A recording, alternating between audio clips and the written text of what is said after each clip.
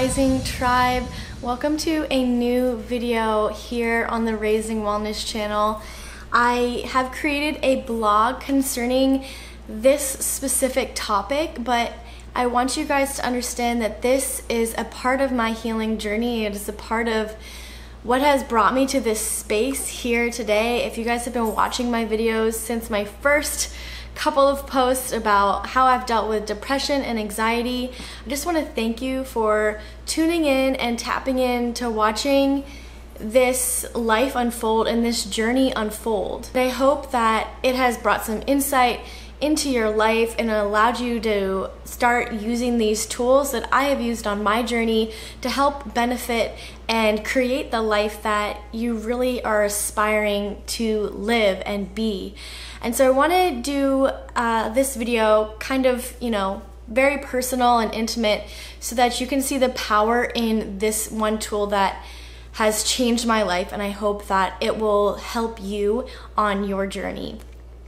So this tool is something that is kind of a hot word right now. It's kind of a trend that's going on, but I want you to understand that there's true power behind it, true science behind it. There's my experience behind it that I'm going to share with you that is so real and raw, and I hope that it will set an example for you to understand the true potential behind this word that's hot right now, or is a trend right now. And this word is gratitude.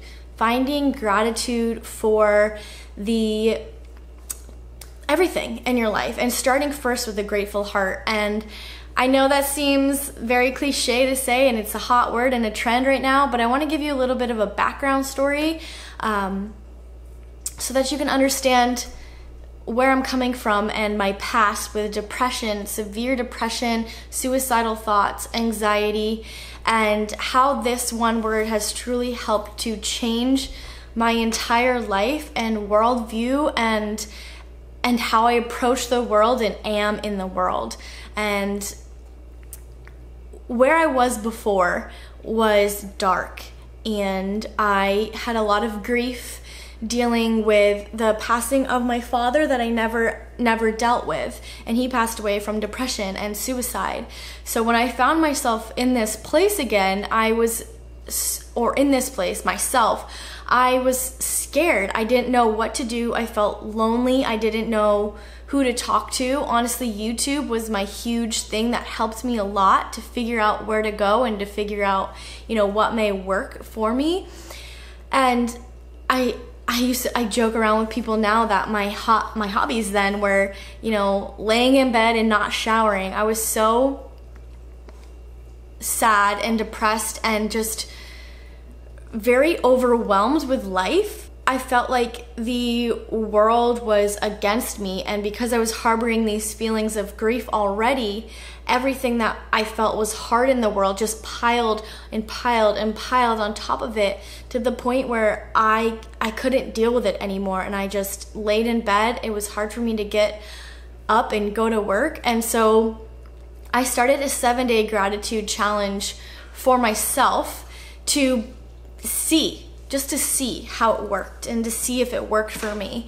And before this, when I was at work, I was a manager in a cold pressed juice kitchen, and I worked in the kitchen every day, 6 a.m. to 2 to 3, and I always had so much anxiety and so much suffering. When we would joke in the kitchen, my laugh would turn to tears almost immediately, because I was so emotionally distraught and so sad and depressed. And just every shift that I had, I would have to go into the bathroom, shut the lights off, sit on the ground in a corner for like 10 minutes so that I could just, understand the feelings that I was having and the emotions and the depression and the sadness and the hopelessness and the loneliness, and just kind of let it all settle and sink back into me. And that just, built and built and built. And it became so much and so heavy that I didn't know what to do. I was lashing out at people. I was angry. My boyfriend and I were in a really horrible place where I was never nice to him. I wasn't nice to myself. I wasn't feeling good. I wasn't able to have fun experiences with him. I wasn't able to do that or socialize with friends because I was so stuck here and so stagnant with all of this depression and emotions. And gratitude was my way out. It was my place to start finding the good in the world again. And that's what I hope it can do for you as well. Finding gratitude for everything that you possibly can to lift any sadness or grief out of your body and to start replacing it with moments of gratitude. And I want to share with you my experience with the 7-day challenge. I have created a 7-day challenge for you guys. There's a PDF linked below if you want to do that. It's totally free so that you can get started on this. But I want my experience to be an example for you to see the truth in it and the potential in it to help change your life and manifest the reality that you want. And so I was doing this 7-day challenge, and I was writing down 5 things a day that I was grateful for. A lot of times that was my bed, because that is what I was so grateful for at the time, but I never, thought about it that way before. I never, thought of my bed as something to be grateful for. It's just something that was there, right? And so I started to write down, I'm grateful for my bed. I am grateful for my dog. I am grateful for my job and the money that I get from there. And it felt so fake. It felt so not real. And it was really hard for me to, feel those feelings. But after doing it for a couple of days, I started feeling those feelings of gratitude for having those actual things and being able to have them in my life and have them do something for me. And then this is my experience with how I saw it shift. About the 4th day, I was in the kitchen again, as working in the cold pressed juice kitchen as a manager. And I was getting so frustrated with everyone in the kitchen because I was frustrated internally with myself. And I was getting mad about how slow we were going, that this thing was broken, this wasn't working, this person was doing this wrong. And like I said, it was a reflection of my internal space. I'm not mad at those people at all. I love all of them so much.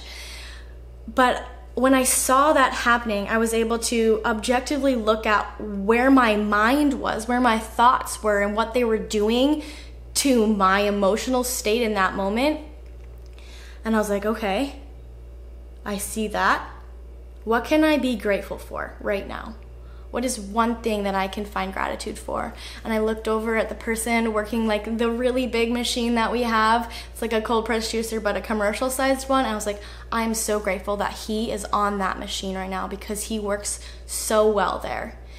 And that opened up like a snowball effect of me being able to find gratitude for another person or another thing that was happening.